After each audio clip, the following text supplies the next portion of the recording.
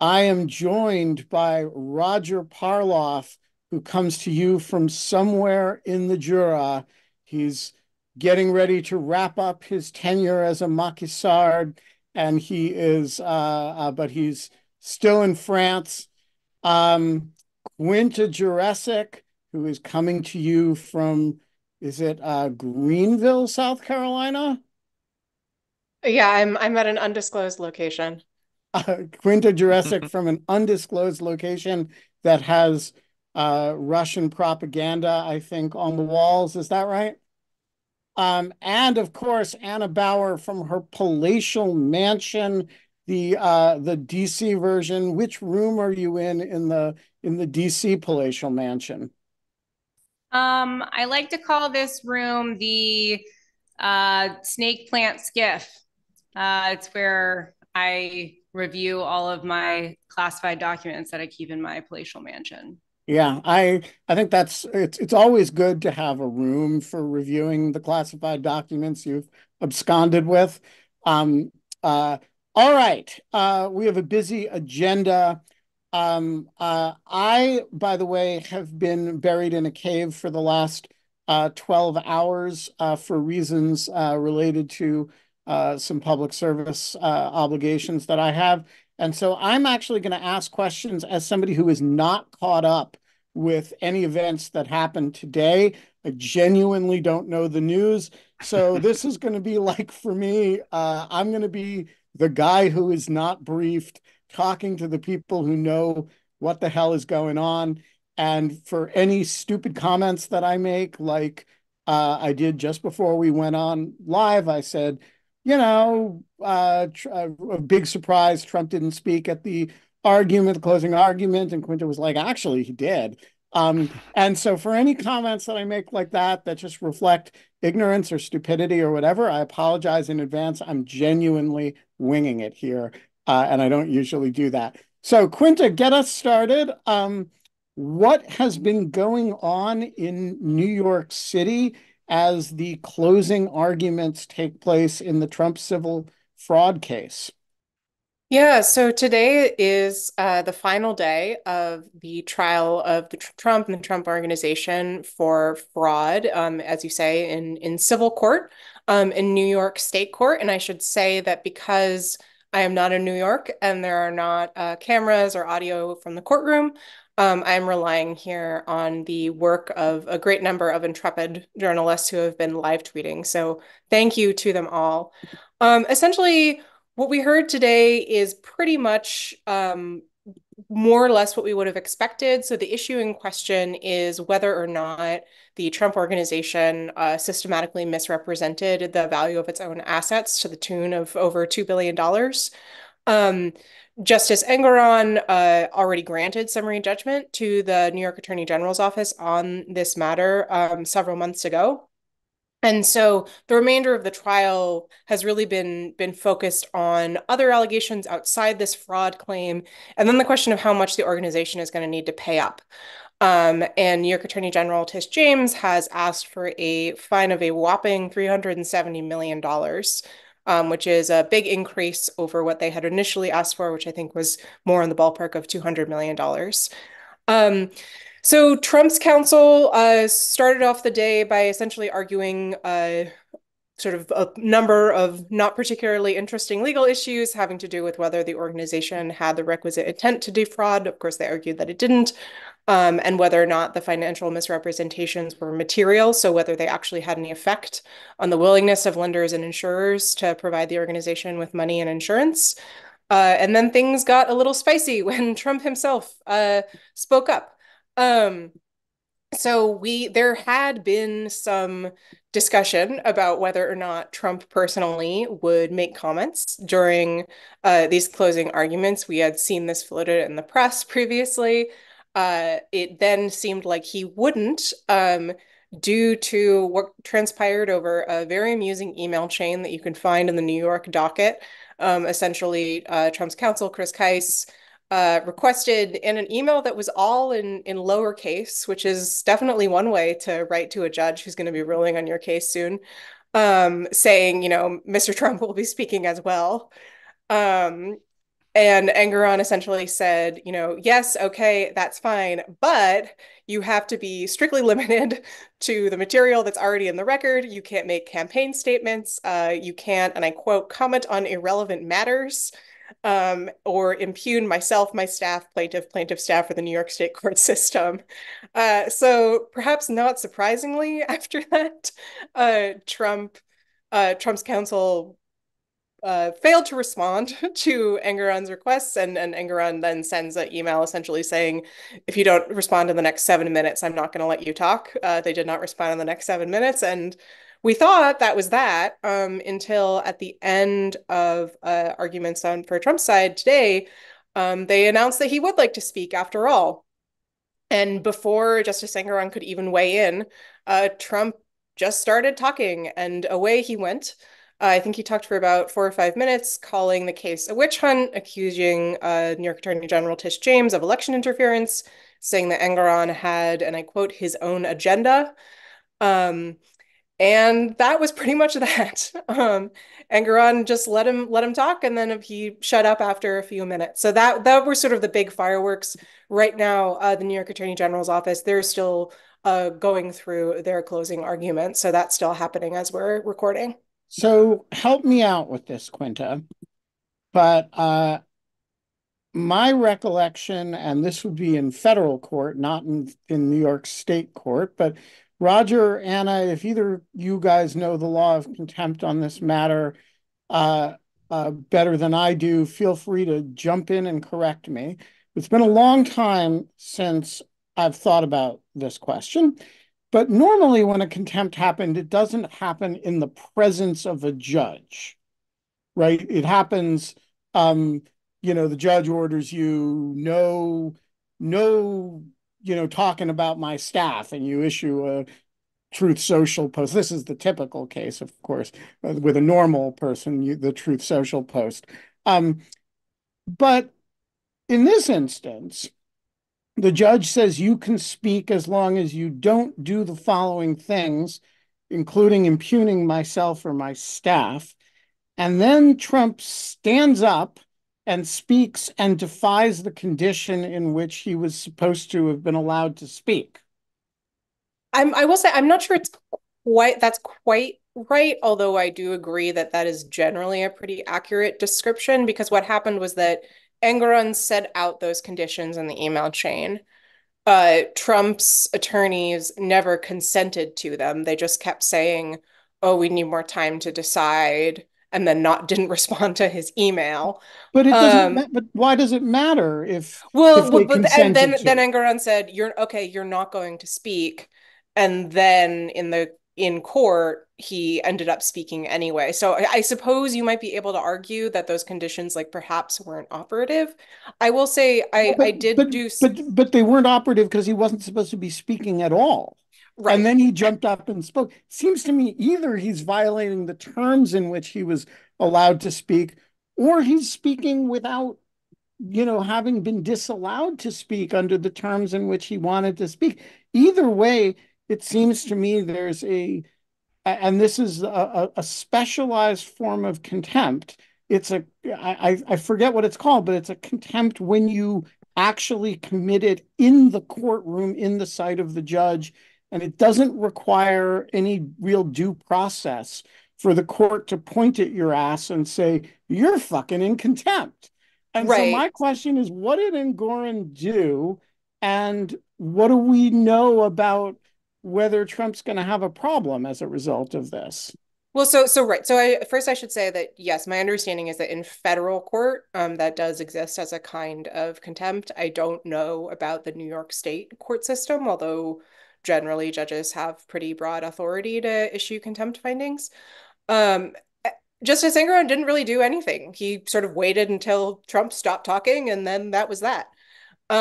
He's definitely been losing his patience, I guess I would say, with the Trump team, but hasn't been as aggressive as he might be in terms of slapping sanctions on them. I mean, I do think it is relevant, as some have noted, that this is a bench trial, so there's no jury. So, he doesn't need to worry about Trump prejudicing the jury or anything like that. which I do think matters. I've also seen some suggestion that under New York law, perhaps there might be some way in which allowing Trump to speak gets rid of a potential argument that he might raise on any appeal. I'm not familiar enough with the relevant New York law to be able to evaluate that claim, but I could see that, if you're Justice Engoron and you really want to have a ruling that is as ironclad as possible because you know that Trump is going to appeal this as far as it can possibly go, that there might be a reason to kind of give him as much runway as you can to sort of prevent him from making arguments that he was unfairly treated. By All the way, there's excellent, all uh, excellent tactical reasons, but I just want to put out there that I think Trump potentially exposed himself today to a contempt finding, uh, accepting that the court might choose not to do it for reasons of positioning on appeal. Uh, Normally, you don't look a judge in the face and say you have your own agenda and expect to not be slapped with a contempt finding. Roger? and the email exchange I read, uh, if I'm remembering correctly, I thought Engoron went so far as to say, and if you violate these rules, I'll fine you $50,000. It would, it's like, and then he violated all of those rules. So, but I sort of agree with Quinta that, Engoron may be happy it's over. It's like why Rule 11 doesn't get used much. Why create another, which is like um, abusive conduct of litigation conduct. It creates a side issue that can itself be litigated and appeals. Why not just go to the meat of the matter? Let's get to the fine and finish this case. I Yeah, think so maybe that. I think that's probably what Judge Engoron is counseling himself through his anger to do. And because he has so much discretion to in the resolution of the case on the magnitude of the fine and the disqualification and he has so many tools in his toolbox, he may just say, why increase this? Why mess with a piddly $50,000 contempt fine? I can add a $50 million to the damages and be well within my discretion. Um, and you write a few lines into the opinion about the remorseless conspiracy theorizing with which the defendant has engaged. Um, all right, so Q, we have this case is now, by the time most people hear this, will have been submitted, and we're just really waiting for him to write an opinion, right? That's right. And I should say, I think it's also worth noting. So the big question is, I think, really the amount of money that the Trump organization may need to pay up. But the real pain for the Trump organization is already on the table, and that is a ruling that Justice Engoron issued along with that summary judgment, where he rescinded the organization's, I believe it's called a business certificate in New York, which limits the organization and its subsidiary organization's ability to do business in the state of New York. My understanding is that that could be pretty harsh for Trump, given the number of his real estate holdings that are in the city. Um, so that ruling, it's currently stayed by an appeals court, and I imagine that we're probably going to see a fair amount of litigation over whether or not that moves forward. So in some sense, we're sort of, that shoe has already dropped, and we're sort of only waiting for the other shoe to drop. Yeah, and what do we know about? I gotta say, I know very little about either the uh, I think there's the New York state system has a two-level appeals process. All courts in New York are misnamed, by the way. So if you hear a Supreme Court, that actually means a district court. And if you hear the phrase Court of Appeals, which sounds like a mid-level court, that's actually a Supreme Court. It's a crazy system. But what do we know about like how many levels of appeals this goes through, and like how long does it take to appeal a New York State judgment? I confess I don't know the answer to that question, in part because, as you say, I object to the way that New York names its courts. I think it's ridiculous and they need to change it. It's also, for example, as someone's noted in the chat, Engoron is a justice because he is on the Supreme Court, i.e. the trial court, because New York does everything backwards. So I can't. They're not the only state that does that. I I think think Missouri does Delaware it too. also used to, Yeah. but they changed it recently. Yeah, it's Um, just designed to mess with reporters and to confuse the public. But in New York's defense on this, it's really, really old, and old naming conventions are kind of cool. That's why we love admiralty law, even though we don't really care about admiralty law. The nomenclature is really awesome. It, so it, yeah, just one thing, Roger. So Admiralty law aside, I will say, I mean, look, this case has been in the running for a really, really long time. I think the investigation began in 2021. Everyone in the courtroom, as far as I can tell from the reporting, seems kind of exhausted, not least of whom includes Justice Engoron. So if this keeps going for even longer, I'm sure that everyone will be thrilled.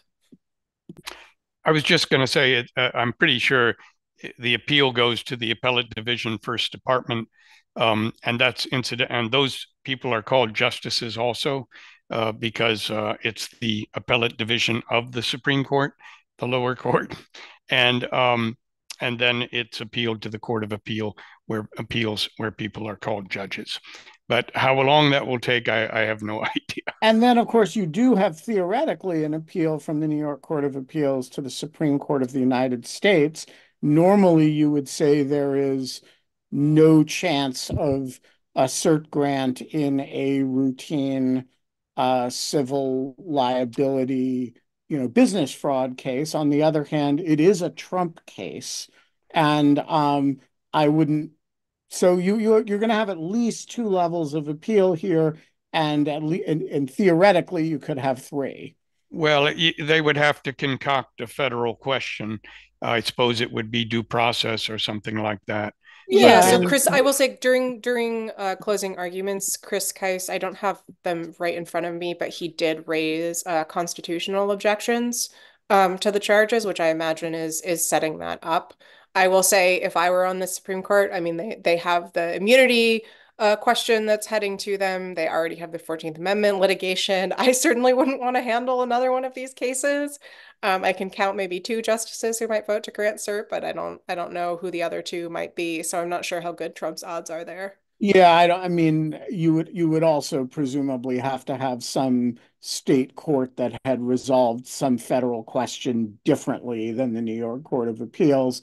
It's a real long shot. I'm just trying to think about how long, assuming Judge Engoron rules that um, uh, Trump has massive liability and the Trump organization does as well. How long before, you basically attach the assets or Trump has to liquidate major assets in New York?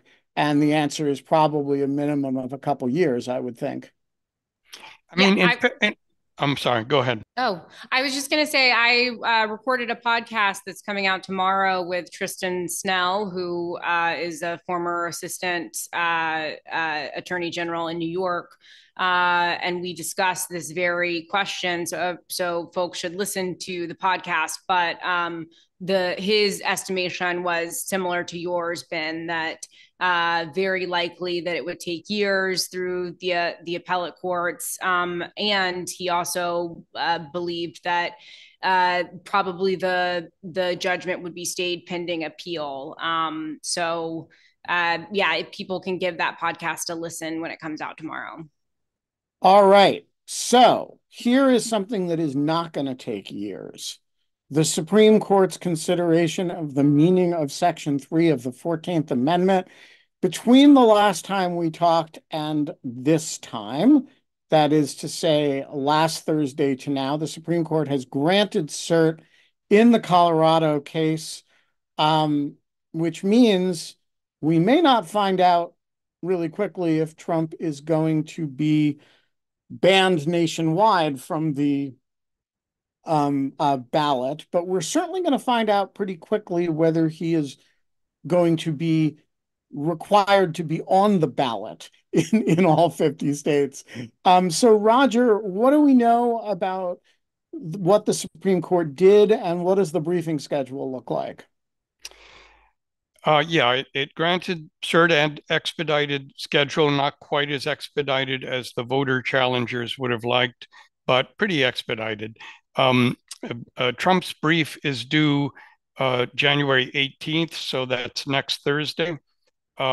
Hopefully before our next trials and tribulations, but maybe that evening.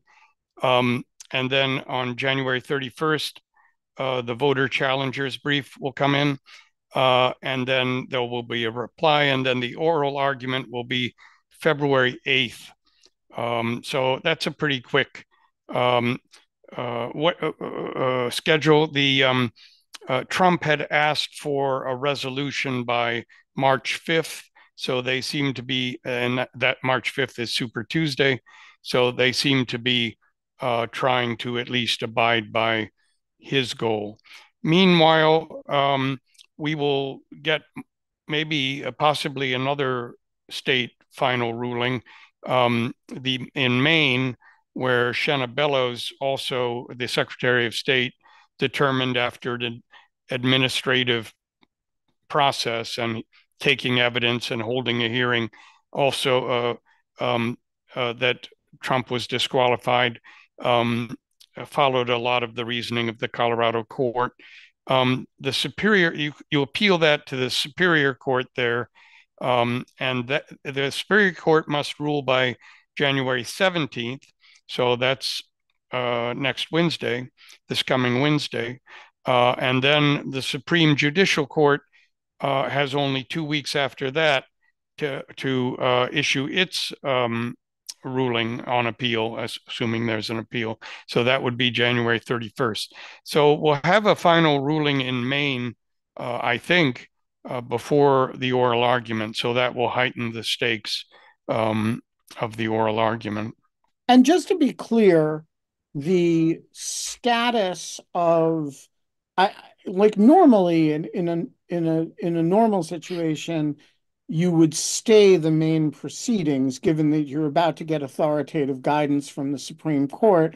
But in this case, you can't, because Maine has its own statutory obligations to resolve these questions within a certain number of days, right? Exactly, yeah. And a number of states for voter challenges, because time is of the essence, have these very expedited procedures with mandatory rules.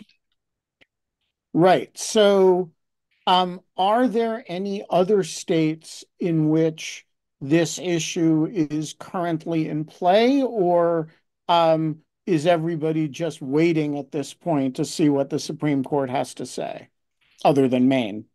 I there are Yes, there are plenty of other states.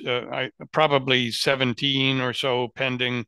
I can't give a reliable number. There might be, but there are some states like the Oregon. There's a proceeding at the Oregon Supreme Court at this stage, which I don't think is likely. Excuse me, Oregon. I got somebody from Oregon criticized my pronunciation of, and so it's Oregon. So the Oregon and Nevada. Okay. If you ever dare say Nevada in a forum like this, you will get emails. Okay. But I don't think there's a requirement there about when they rule, so it could well be that some of those are awaiting guidance. Yeah, so I want to aerate a little bit a discussion that you and Quinta and I have been having on email or Slack, and sometimes in person in Quinta and my case, um, which involves the question of what happens. And I know people think this is super unlikely, but um, imagine for a moment that the Colorado Supreme Court were affirmed. Um, the Supreme Court does not rule on the facts in this case. The facts were decided by a district court in Colorado, a state court. Um, they were not the subject of a full-blown proceeding, but a 5-day trial in which basically they admitted as evidence the findings of the January 6th committee report. Um, I think that's a little unfair. Only about there were like 31 findings of the report. Originally, they wanted to put in 400. The judge narrowed it down, and in the final decision, there's only maybe 11. It's okay. So, yeah, it's but, not. So there was a trial. There were witnesses. But the point is that there's no those factual findings do not bind the Secretary of State of, say, Mississippi, right? And so the weirdness of this case as it's postured, as I understand it, is that if the Supreme Court were to say, Colorado Supreme Court is right as a matter of law that given these facts, which are not before us to review, they're within their reason. It's reasonable enough for the district court to have found them. This amounts to insurrection and blah blah blah, and therefore, the result of that does not seem to me to require that he be removed from the ballot in any other state. It merely says to Colorado, we're not going to interfere with your administrative and court action on grounds that it violates federal constitutional law. And so my question is, what happens then? Do we have a state-by-state battle in which different courts in different states uh, uh, have their own findings of fact and apply Section 3 accordingly? Or is there some mechanism by which that ruling gets effectuated nationally? I do think that the facts of the case, that the situation is what you described. That the Supreme Court, if it did affirm, would be saying, yeah, you defined, none of these procedural barriers apply. You defined insurrection correctly. You defined engagement correctly. The incitement is not protected by the First Amendment, and so it was a reason. There wasn't clear error. We affirm it was reasonable in that respect. That wouldn't bind anyone else. Of course, you could then try to use that using collateral estoppel, saying and full faith and credit, trying to use collateral estoppel aggressively. But I think other states would still have the wiggle room to say Trump didn't get a full and fair hearing in Colorado. And in fact, there would be an unusually strong case in that 3 out of 7 judges essentially said that. At least that was a portion of the dissents, of 2 of the dissents, that there was a lack of due process. And so, I think it would remain a mess, which is why there's such pressure on the court, regardless of what people think about Trump, to avoid a constitutional crisis by trying to rule for Trump on something that would finally get rid of this, and regardless of how plausible it is. And I think the strongest candidate for that is and I've actually changed my mind about this a little bit, just in terms of pragmatism. If that's what they want to do, I think they would have to go back to the Section 3 doesn't apply to presidents.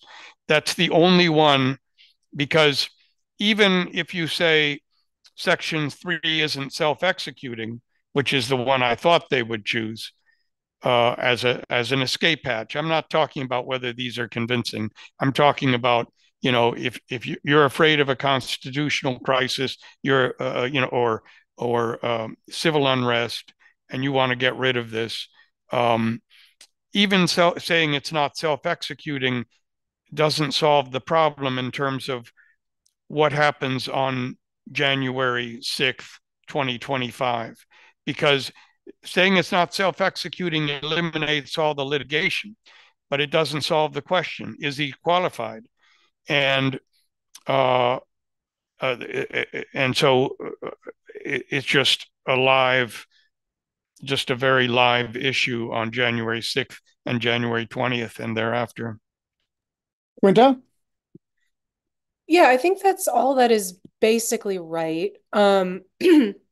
Excuse me. And I will say, just to put on my press critic hat, I do think that the press could be clearer in communicating this. I think there's kind of a perception that the Supreme Court will say yay or nay, and the matter will heretofore be done with. And that's just not the case. I do think that I agree completely with Roger that there's sort of one way to end this once and for all, which is to say Trump is not disqualified, whatever route you want to take to get to that. And even if you sort of try to get rid of it on some cutesy procedural way, or say he is in fact disqualified at the Colorado, affirming rather the Colorado Supreme Court, then you do end up with all of this subsequent litigation in state courts. And how successful that might be and what that might look like, I think is frankly a really open question that I don't know the answer to, just because these are 50 different states that have 50 different procedures for letting people get on the ballot. There's a very, well, what I think is a bit cutesy argument that was raised in an amicus brief by the National Republican Senatorial Committee, suggesting, maybe Section 3 prevents insurrectionists from holding office, but it doesn't prevent them from running for office, which is a great way to ensure the constitutional crisis that Roger was pointing to, in terms of, what do you really want Congress to do if you show up counting the electoral votes on January 6, 2025, with an insurrectionist who may not be qualified to hold office winning in the electoral count. So that sort of opens a whole other can of worms. On the officer under issue, I tend to agree. I will say the more I read on this, the more frankly absurd I find the argument, just as a matter of evidence and common sense. There's Adam Unikowski, whose Substack I recommend to anyone who's interested in these issues. I think dealt with it the best that I've seen anyone deal with it by writing simply, "This is why people hate lawyers." It's sort of excessively clever and relies on level of distinguishing between prepositions that reminds me of, my sixth grade Spanish class. It just seems ridiculous to put that much significance on the distinction between of and under. But there is an appeal to using it to kind of wiggle out of this jam in particular. And this is something I'm drawing on a point that Will Bode, who co-authored a law review article arguing that Section 3 does indeed disqualify Trump with Michael Stokes-Paulson, has pointed out, if you use the officer argument, it actually only applies to Trump, because unlike every other president, he did not previously hold any other public office that would have disqualified him. So there's a particular beauty to the sort of get out of jail free aspect of this argument. I mean, in my view, the issue with that argument is the same as the issue would be with the Supreme Court writing, that January 6th wasn't an insurrection, which is, can you write it with a straight face? You can write it with a straight face, but you can't read it with a straight face. Right. And there has been a lot of work by a lot of scholars put into arguing that this is a distinction that should be taken seriously. And I do think there may be a bit of a missing the forest for the trees argument, but we will see how carefully the textualists and originalists on the court want to parse that distinction. Yeah, so a couple thoughts, and then we should move on to Fulton County. One is, for those who haven't marinated in this issue, this is an issue with Section 3 that only arises with respect to the presidency, because with all the other offices, all the other federal offices that you might think of, like members of Congress, senators, there's this other procedure, which is, the bodies themselves have the authority to seat or not seat members. And so, if it were anybody but the president, you would say the Supreme Court could very reasonably say, hey, this is something that is committed, in the absence of implementing legislation. This is something that doesn't sound in ballot access. It sounds in the authority of the body to consider whether they want to admit, insurrectionist Roger Parloff or Quinta Jurecic or whatever, or Ben Wittes. And that argument was in fact made, Roger, correct me if I'm getting this wrong, on behalf of Marjorie Taylor Greene and Matt Gaetz, I believe, right? They were not Gates, but Taylor Greene and Madison right. Cawthorn. Madison Cawthorn. Yeah. And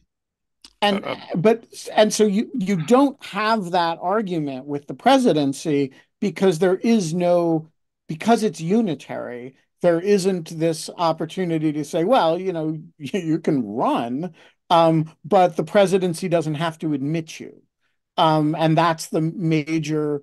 Now, of course, there used to be a way to do that, which was if you took the Electoral College seriously, that you could say an elector who swears an oath for purposes of being an elector shouldn't vote for somebody who is constitutionally ineligible. There was a mechanism like that, but then the Electoral College became a sort of constitutional formality, and so you can't rely on that anymore. And so there is this I think, there's this unique lacuna with respect to the presidency where, as Quinta says, it's completely absurd to say that it doesn't apply to it. But the question of how exactly you apply it and whether you should apply it through state ballot access rules, Section 3 doesn't really answer that question. Roger, what am I getting wrong here? Section 3 also, I mean, in addition to applying to congressmen and senators who can expel their own members, it applies to a vast number of federal officials and state officials. Sure, but there's a remedy there too, right? If the Secretary of Homeland Security takes some action that affects you, and you don't think he's validly the Secretary of Homeland Security, you don't have to go through this whole impeachment proceeding. You could say, Ali Mayorkas, this action that affects me is invalid because Ali Mayorkas is not legitimately, notwithstanding appointment by the president and Senate confirmation, he's an insurrectionist within the meaning of the thing, and you have standing to raise that, right? Who has standing to raise somebody affected by some action of think of like INS v. Chadha, right? I see. Right? Like there's some rando out there who has personal who has injury in fact from some action of a federal official, and that official's actions are challengeable on grounds that they're not legitimately holding the office that they are. But you can't do that with the president. Well, I can't really. I would need to think about that. There's a lot of situations, and yeah, I'm not sure about that. I mean, I think what it's definitely Nixon. Trump is in a unique spot because as Quinta says, he took one and only oath, and it was only as president. Right. And they've never confronted that before. That puts him in. And so if that presidential oath isn't covered, the game is over. He wins, and that's what some of these scholars are arguing.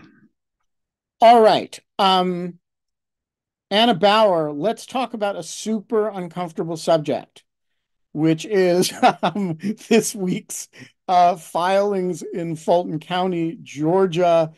I want to preface this by saying that we have not yet covered this matter on Lawfare. And Anna, I want to ask you to start by explaining what the matter is and explaining why we have not yet covered it on Lawfare. Right. So on Monday, Ben, it was the deadline for pretrial motions, except for motions in limine, which are, motions that have to do with what people can argue at trial. Other than those types of motions, most of the defendants in Fulton County had this deadline for other pretrial motions that includes things that are akin to a motion to dismiss. So kind of really, things that are dispositive as to whether these charges will go to trial. And towards the end of the day, around 5:30, there was a new filing by Mike Roman, who is one of the co-defendants charged in the RICO case brought by Fani Willis and her team. And it alleged, or it requested disqualification of Fani Willis and her office, including the special prosecutor who she brought on to investigate and then lead the case. His name is Nathan Wade. It requested their disqualification on grounds or on the allegation that they have been involved in an improper romantic relationship. The kind of reasoning of this motion, beyond alleging this romantic relationship, is that Nathan Wade is this outside prosecutor who's been brought in as a contract attorney, basically, and is being paid by the county throughout the course of his work on this case. He's been paid nearly $700,000 over about 3 years, I believe it's been. And so the idea is that because Fani Willis is allegedly engaged in this relationship with Nathan Wade, it creates a conflict of interest because they say that she, receives indirect financial benefits through the, through dinners or through trips that they've taken together, and that therefore they have this kind of, incentive to continue prosecuting the case so that Nathan Wade can make more money. With all of that said, that's kind of the reasoning of the case. There is nothing in that brief other than, allegations as to whether or not Fani Willis has actually been in a romantic relationship with Nathan Wade, either before he was appointed a special prosecutor or afterward. The brief says that there are documents that could prove this relationship that are under seal in the divorce proceedings that are ongoing between Nathan Wade and his estranged wife, Jocelyn Wade. And so that is the kind of reason that is given as to why, supporting documents were not filed. At the same time, there were also no affidavits, and there are just allegations that counsel has heard from unnamed sources about this relationship. And so I think that's why we have chosen not to really talk about this issue on Lawfare, or I haven't written anything about it yet. Because it seems that in these particular circumstances, there's no sworn evidence and no supporting documentation about this relationship. And Fani Willis hasn't responded yet. She has said that she will respond in an upcoming filing, but we have not seen that yet. And so I think it's important, and I think that Lawfare thinks it's important to, be able to talk about it after we see that response, given the nature of what's alleged and the fact that it doesn't include a whole lot other than just allegations. So that is, and Ben, if you wanted to add anything about that, then feel free to. But that's kind of the reason why we haven't talked about it in detail. But there are some things we can talk about it that doesn't relate to the romantic relationship, because there are some other interesting things that it has raised, including, there is documentation from invoices of Nathan Wade that includes itemized lines that discuss, meeting with White House counsel and meeting with January 6th.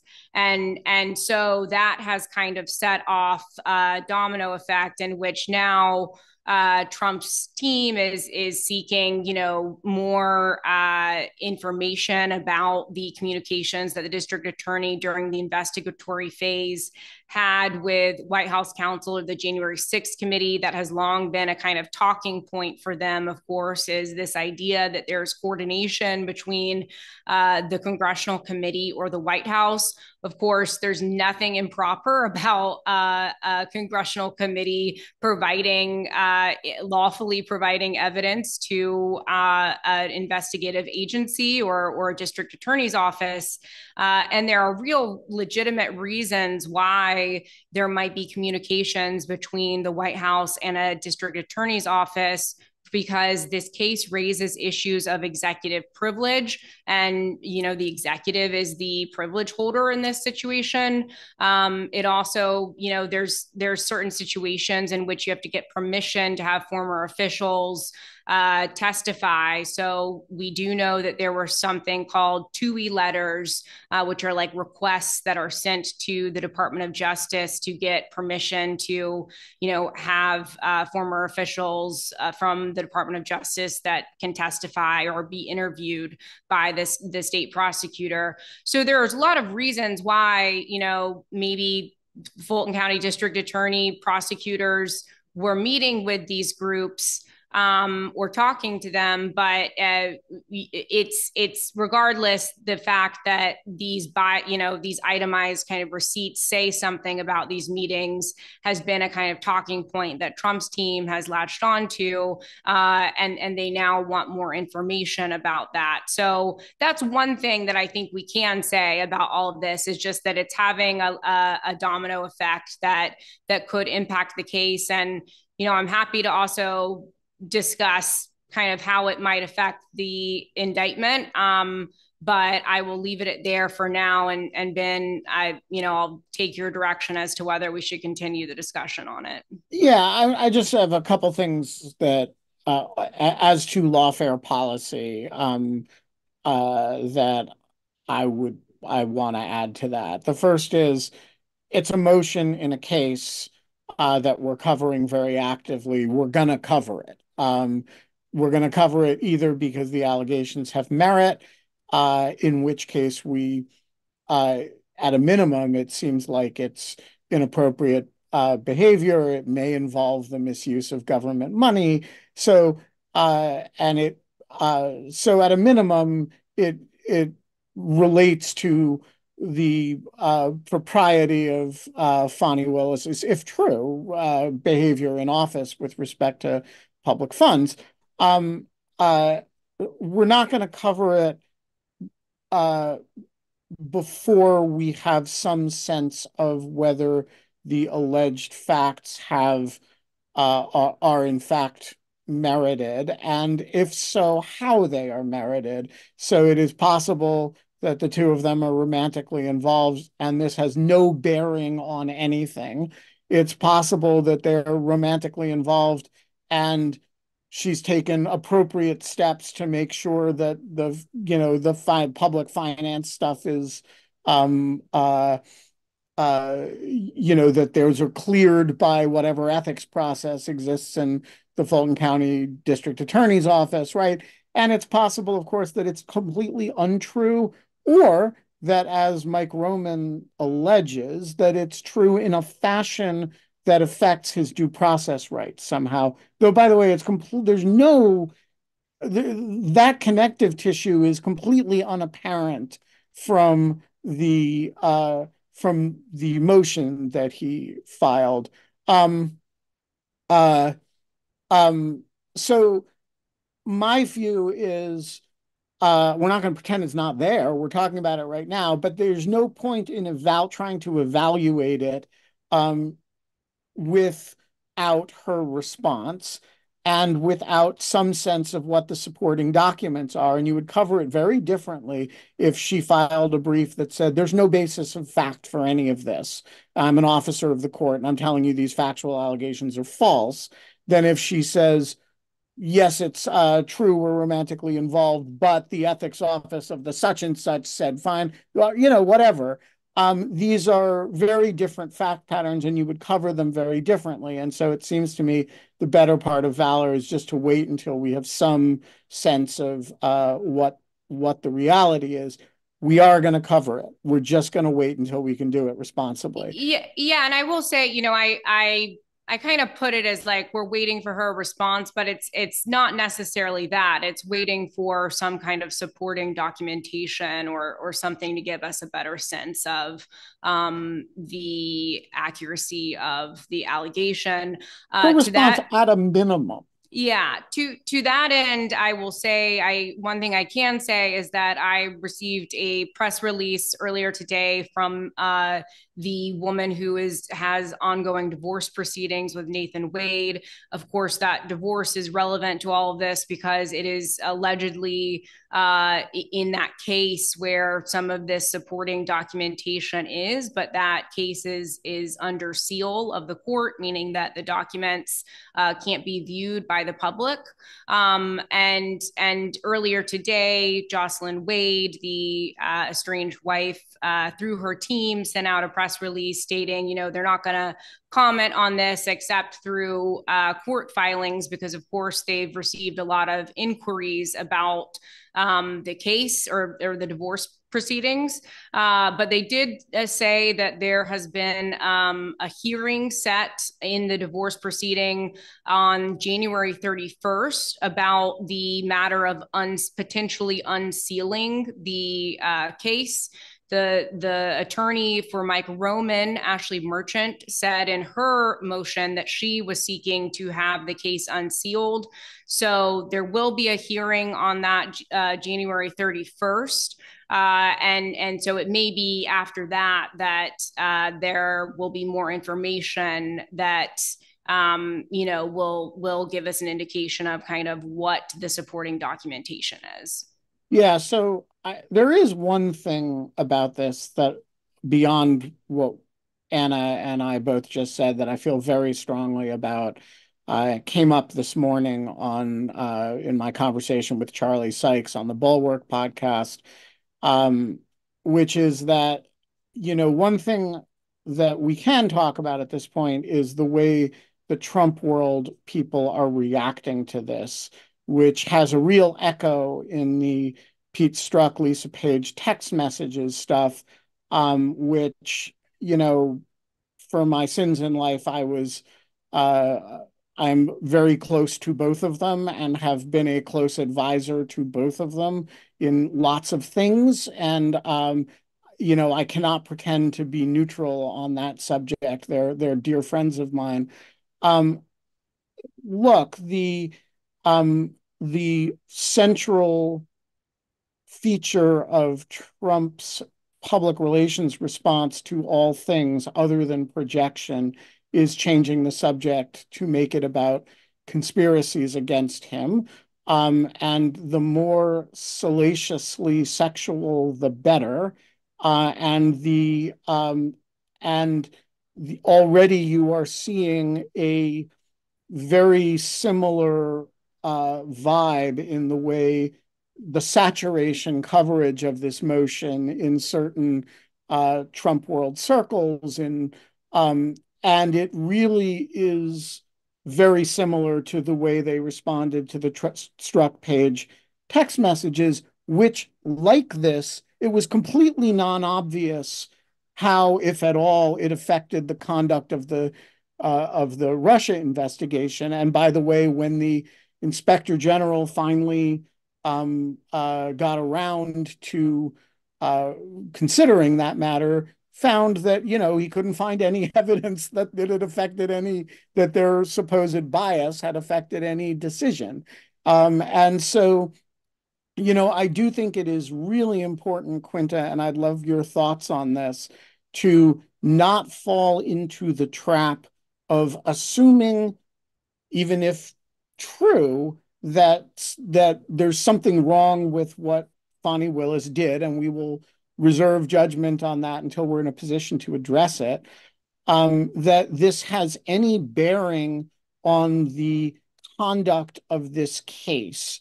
And so my question is, am I responding to this very emotionally because it just echoes in the way Pete and Lisa were treated, or what do you think? You were a close observer of that whole thing as well. Yeah, for my sins. I think I disagree slightly with you. In my view, the issue with the Strzok Page story was in part that the contents of their personal communications, albeit on government devices, were released to the press by the Deputy Attorney General, by the Justice Department. And his public affairs Correct. director, the now sainted Sarah Isker Flores, who, may it be written on her tombstone, invited the press in the middle of the night to review these text messages on condition that they couldn't say that there was a reading room at the Justice Department at which to do that. Yes, I'll also note that she was the press flag at the Justice Department during the period when family separations were being carried out. But so those communications were released. I know Strzok and Page have both argued in court that that was in violation of the Privacy Act. I'm not actually sure where that litigation has ended up. But it was arguably a breach of their privacy. And there was never at any point any serious allegation that their conduct had any actual effect on the investigation, which I think is really key. It was sort of an aggressive airing of dirty laundry in order to cast aspersions in ways that did not speak at all to the substance of the investigation, the way that it was conducted, any of that. And I should emphasize that the Justice Department Office of Inspector General report more or less concluded as much.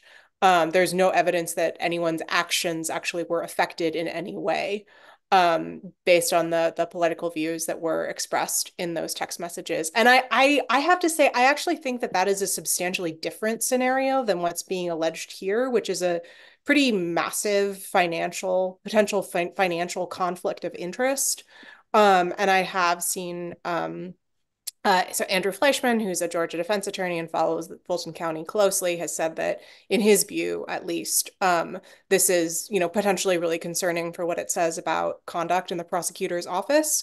And so, while I'm not familiar enough with the allegations and with Georgia law, I do think that there is much more of a hook here than there ever was with the Strzok Page story. And as with the Strzok Page story, where the attention always should have been on the question of, what effect did this actually have on the investigation? And the answer there seems to have been, after a pretty exhaustive amount of digging, none.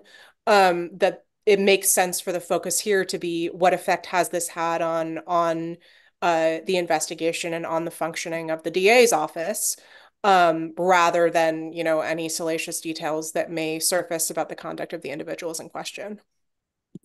All right, I take that. I still do not understand how there is alleged to be connective tissue.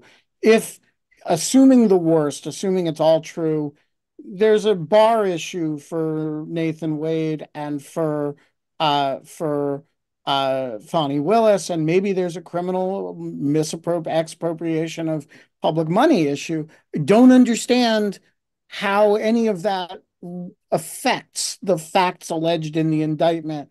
Anna, am I missing something here? No, I think that you're right, Ben.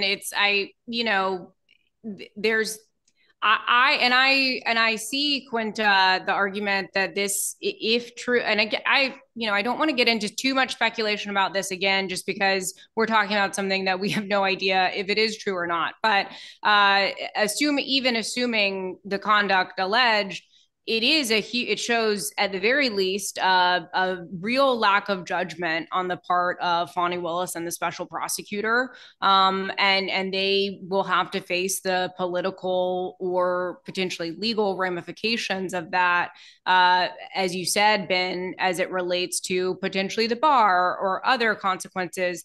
But as to this case, I do not see how it prejudices the constitutional rights of the defendants in this case. I have not seen anything that connects, this to the case as like in particular. So I'm with you, Ben, that I'm very doubtful that it will actually impact this indictment, but it certainly does.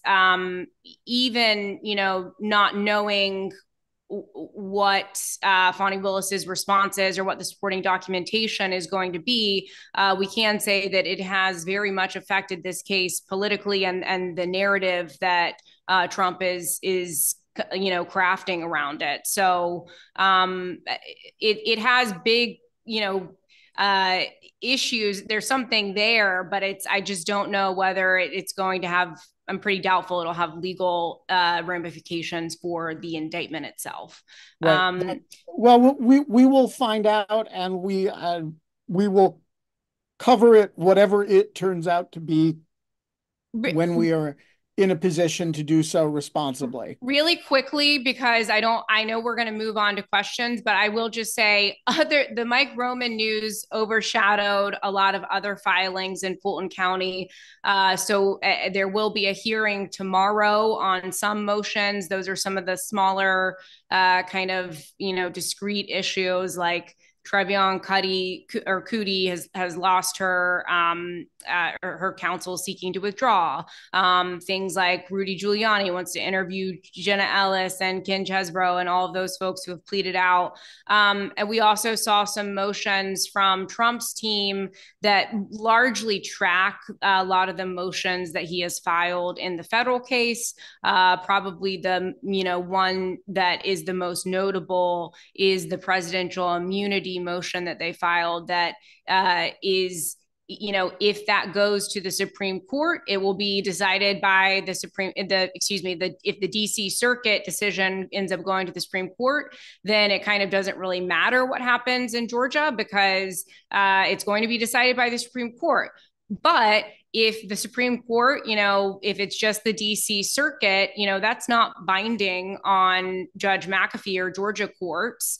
It would certainly be persuasive, but it could be up to Georgia courts to decide differently from the DC Circuit. And so then we would probably see, I would be,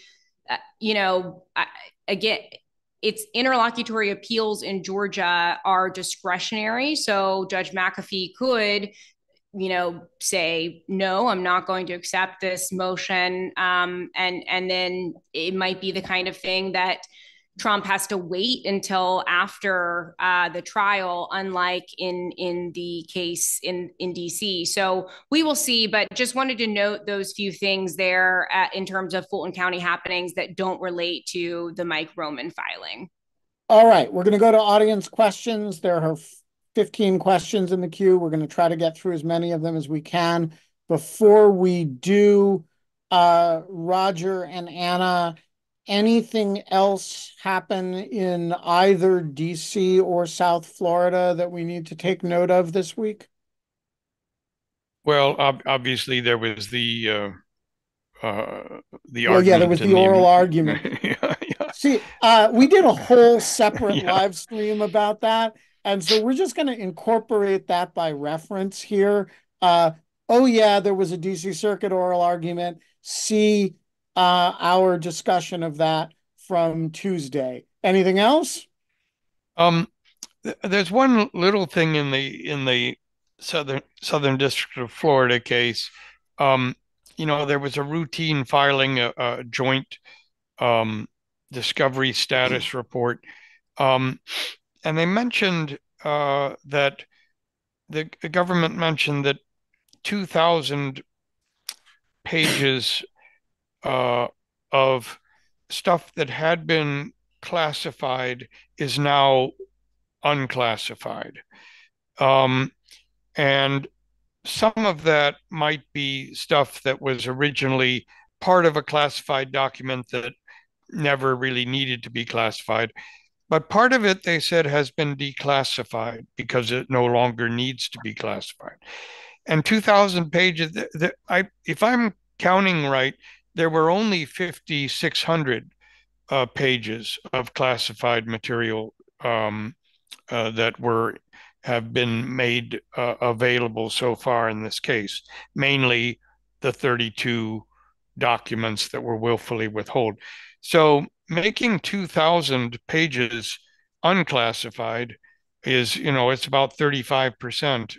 It's a hell of a way to deal with the SEPA issues. It If you is. if you don't like your chances in front of Judge Cannon on SEPA issues, making a discretionary judgment, let's declassify the shit out of this stuff.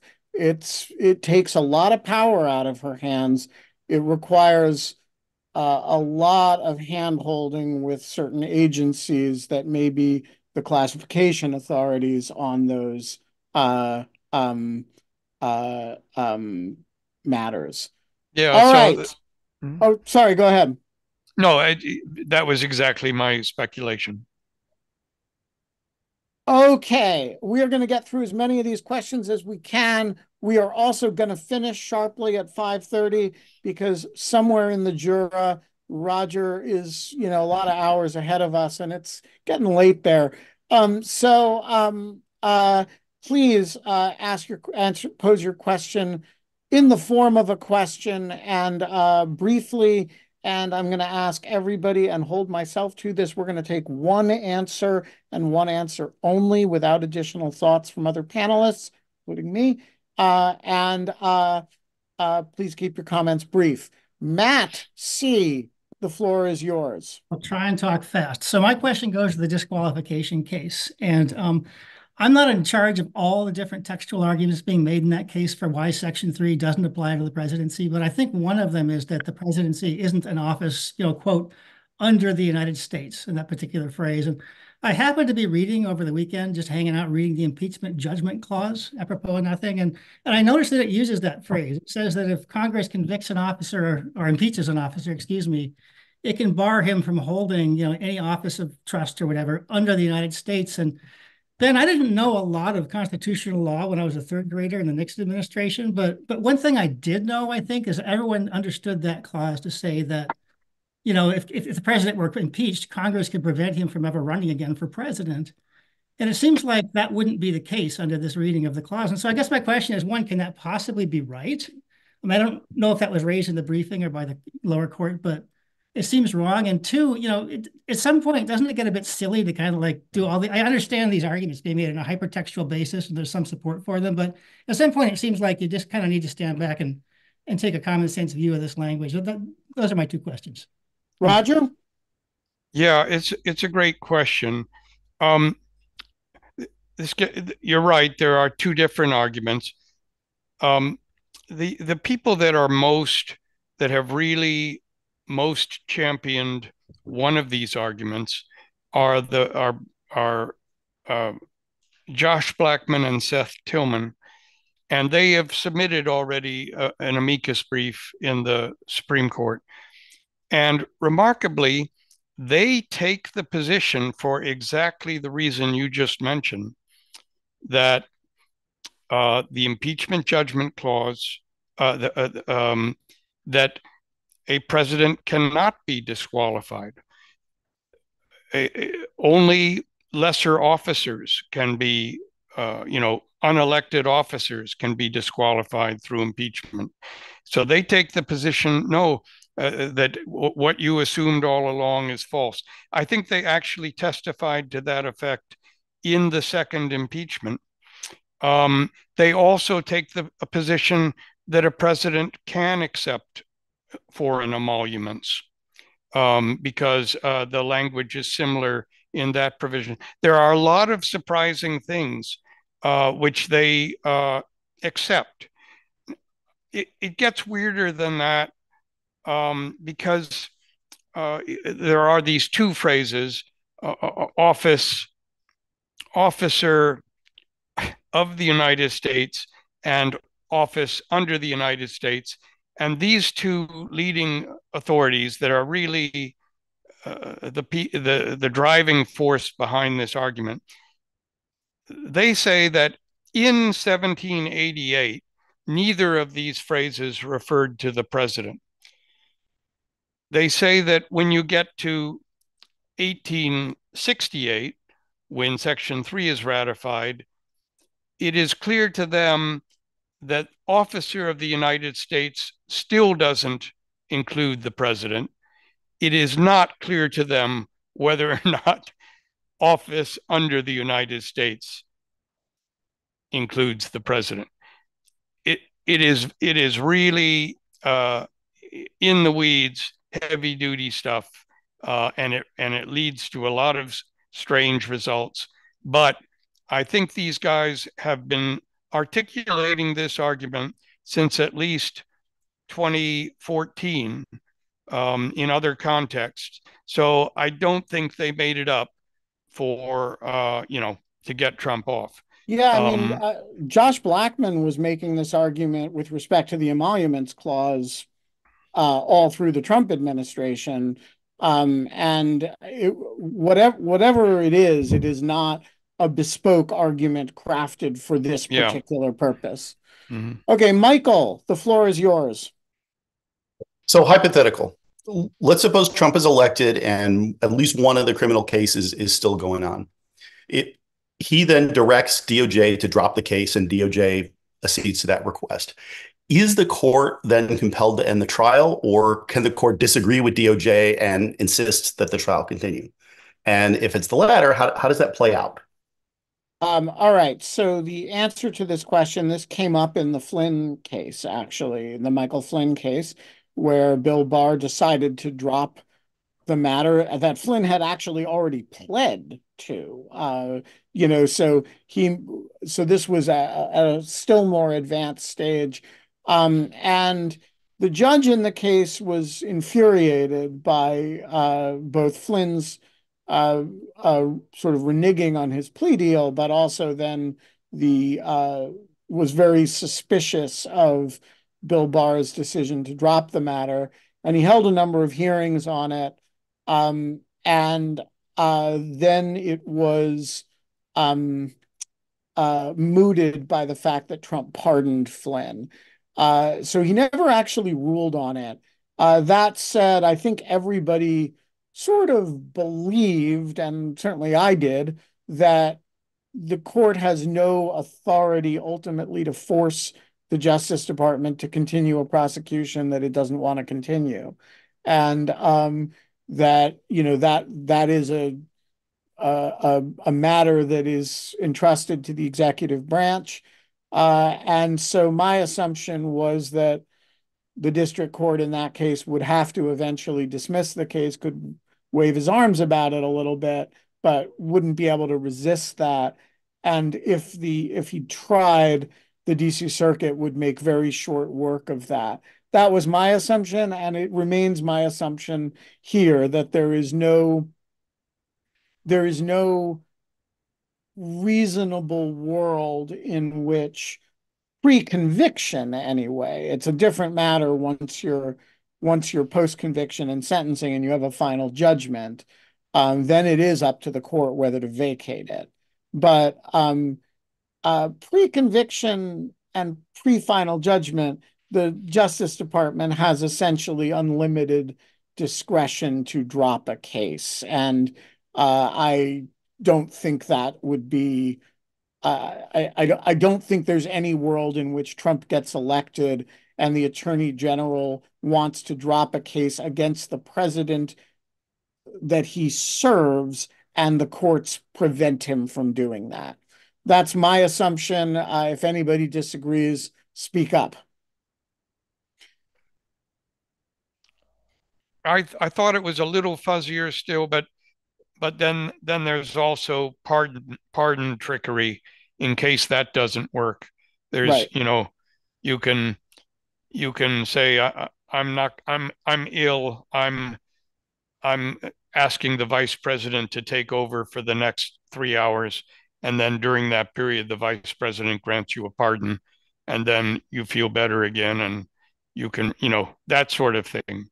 So I have no, given who Trump is, given the mastery he has over the Republican leaders in Congress, I have no doubt that he can somehow get these cases to go away if he becomes president. Whoops. Other Michael, the floor is yours.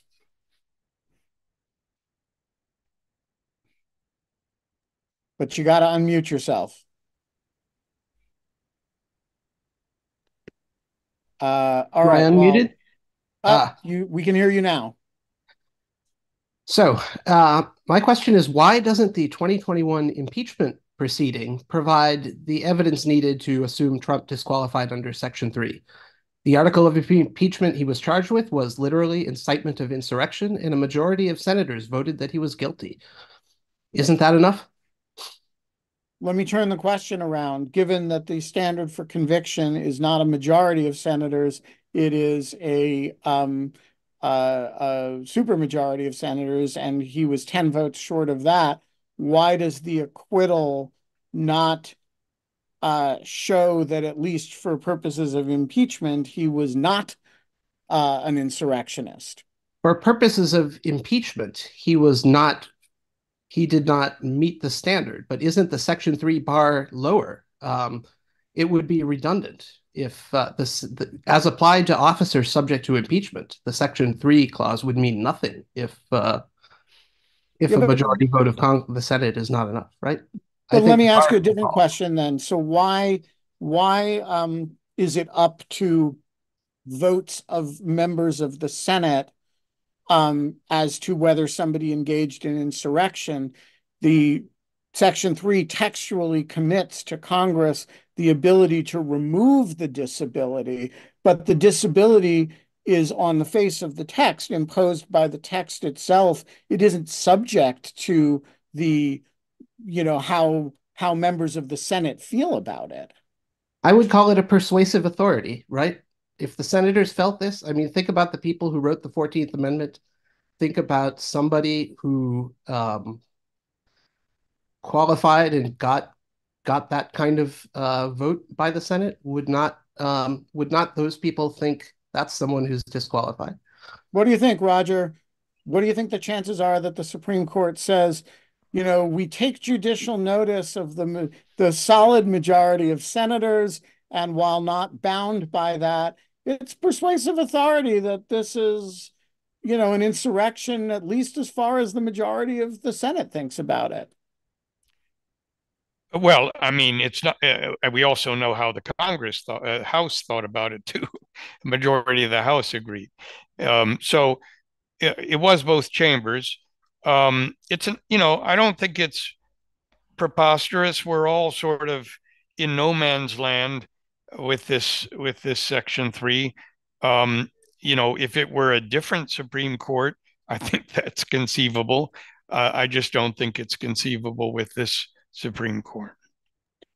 All right. Catherine asks, how relevant is the Mies Calabresi amicus brief regarding Smith's appointment now not valid since there was no oral argument? And Sauer said, while it was a good issue, he was not raising it. Is it dead in the water now? Quinta, this question has your name written all over it, since you and Professor Calabresi have a bit of a history. And I'm just gonna drop this one in your lap and you do with it as you will. Yeah, so what Ben is referring to here is in 2017, 2018, I worked with George Conway to edit a lawfare piece of his that I would say pretty effectively dismantled, and then drove a truck back and forth over the dismantled pieces of the same argument, I think, that Calabresi is making here, which Calabresi had made then regarding the constitutionality of Robert Mueller's appointment. George, it's worth noting, was writing that from the point of view of someone very firmly ensconced within the conservative legal movement. So I think it is probably fair to say that this argument is not going to get very far. There are excellent arguments against it, particularly from a perspective that I imagine a number of the justices on the right would find quite convincing. I should also note that Professor Calabresi has been productive when it comes to making arguments against these various cases against Trump. He's also weighed on the 14th Amendment issue, including on the officer issue and the insurrection issue. So there's although quite not a body always of on the work. same side of the he's argued both sides of the 14th Amendment issue, as I recall. Yes, he's changed his mind. Let me just add that if you want to know what's wrong with the Calabresi-Meese argument, in the current context, reading George's response to the same argument as applied to Bob Mueller that Quinta refers to, which is it's a developed article on Lawfare from a few years ago, is a very good place to start. And the reason that people are not spending a lot of time on this argument, and I can promise you the DC Circuit will not it will not figure in the DC Circuit's resolution of the current matter, is that the argument is dumb. Well, sorry, let me amend that. The argument is not merely wrong, it is flamboyantly wrong. It's not appropriate for me to engage in that kind of ad hominem, so I will just say not just wrong, but really, really wrong. Okay, Marcia, the floor is yours.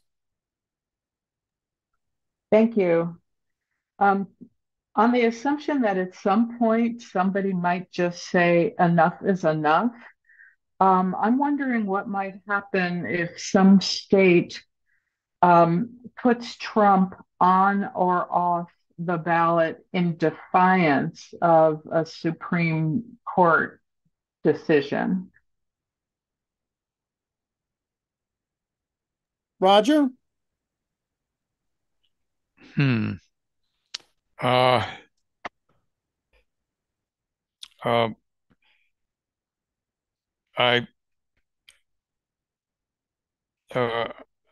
guess I'm a little stumped. All right, I'll take a quick crack at that. So, as we said earlier, the Supreme Court's not going to order every state to remove him from the ballot. If it were to affirm Colorado, it would affirm that it would merely say that Colorado's removing him does not violate the Constitution, not is compliant with Section 3. That would not require that every other state do the same thing. There would have to be subsequent litigation. So I don't think you're going to see a Supreme Court order ordering states to remove Trump from the ballot. And so I don't think we are. I think the question presupposes a factual. Well, the opposite half of her question, though, would still be valid. That what if they say Section 3 doesn't apply to presidents, and some states say, "Don't give me that." We know what it says. He's not on our ballot. So then what happens? Yeah, I mean, I don't think I know the answer to that question either. But I do think we shouldn't jump to the assumption that that there's going to be a Supreme Court order here to defy. All right, we have 5 more minutes, and we're going to get through at least 2 more questions. Should Senator Schumer hold a vote in the Senate to remove Trump's visibility under Section 3 of the 14th Amendment? It seems like it could be an interesting political stunt for him to pull, since Republicans could be put in the position of admitting that Trump engaged in insurrection if they vote to remove the disability, or standing against Trump if they don't. I'm going to take this one myself. I love this idea. And I love it because I think it's, running the Senate is partly about political showmanship. And if you want, as a political showman, of which the Senate Majority Leader is, to show that to create hard votes for the other side, that's a legitimate thing. And if you find one that's kind of win-win, Democrats aren't going to support it, so it wouldn't it wouldn't pass. But it could be a decent messaging bill. And if, by the way, if it doesn't pass, then you have an argument to the Supreme Court. One house didn't even vote on removing his disability. The other house voted on it and rejected it. So I think it's clever. Is it going to be the deciding factor in the case? No, but that's okay. So the great Genevieve de la Fera, who was one of our co-hosts on In Lieu of Fun, asks, does the executive privilege apply, continue to lie with Trump, or would it be covered by President Biden's waiver of executive privilege? So Quinta, you know the answer to this question. What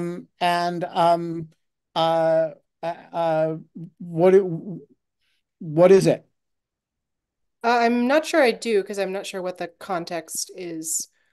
So there had been a fight over invocation of privilege earlier in the January 6th investigation, where Trump had tried to argue that he could invoke the privilege after the Biden administration had, I think, technically not waived it, but declined to invoke it. And the determination in that instance was that Biden's decision goes, essentially. So that's the answer in that context. I believe, if I'm remembering correctly, that the legal analysis was sort of specific to that situation, the materials at issue, the way the Biden administration chose to handle it. But broadly speaking, though there may be some interest in maintaining the privilege that a former president has, it seems like the decision of a sitting president to waive or not to invoke the privilege is probably going to be dispositive. Yeah, that is the correct. There are 4 great guiding rules of all executive privilege claims, and if you keep that in mind, you will you will get all executive privilege questions right 98% of the time. One is executive privilege is essentially absolute with respect to Congress and external actors. The executive will almost always prevail in those contexts. Number 2, executive privilege will almost always fail in the face of a grand jury in a criminal context. Not always, but almost always. Number 3, the executive privilege cannot be asserted, or the attorney-client, the internal attorney-client privilege of the executive branch cannot be asserted in front of a grand jury. And number 4, while the former president can assert executive privilege, the former president, the current president is the ultimate controller of the privilege. If you keep those 4 rules in mind, you can figure out the answer almost always to almost all the way the courts will handle almost all executive privilege questions. There are some nuances, but those rules are they're gonna work. All right, it is 5:30. We're gonna leave on time today.